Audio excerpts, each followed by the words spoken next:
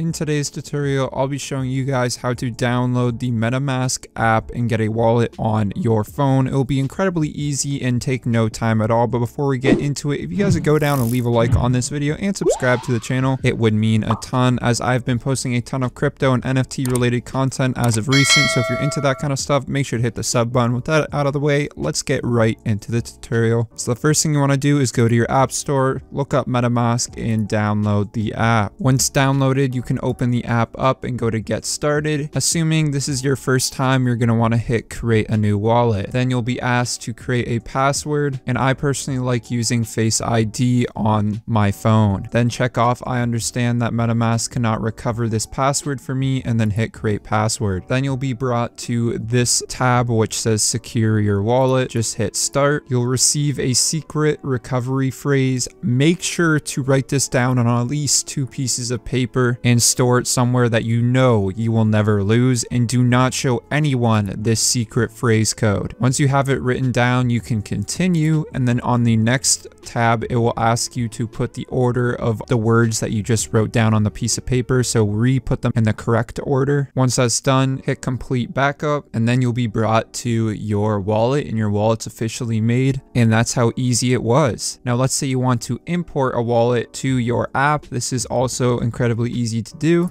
You just want to tap your profile picture, and then it will bring up a tab, and you want to hit import in account. Then you just want to paste your private key string into the text box and hit import. If you don't know how to get your private key string from your MetaMask account, you just want to open it up in a Chrome extension, hit the 3 circles on the right, and then hit account details, and then click export private key, type in your password, hit confirm, and that's how you get your private key. And as you can see, my second account is imported onto this wallet, so now that I have 2 accounts. And then if you want to use the in-house MetaMask browser, you can hit the hamburger in the top left and then click browser, and then you are free to use a browser however you would like. So this was a very simple noob-friendly tutorial. If you enjoy these tutorials or want to learn more about the NFT/crypto space, I highly suggest subscribing to the channel. With that out of the way, it's been your host Sauce from the Viral Kingdom. Have a great rest of your day. Peace. See ya later.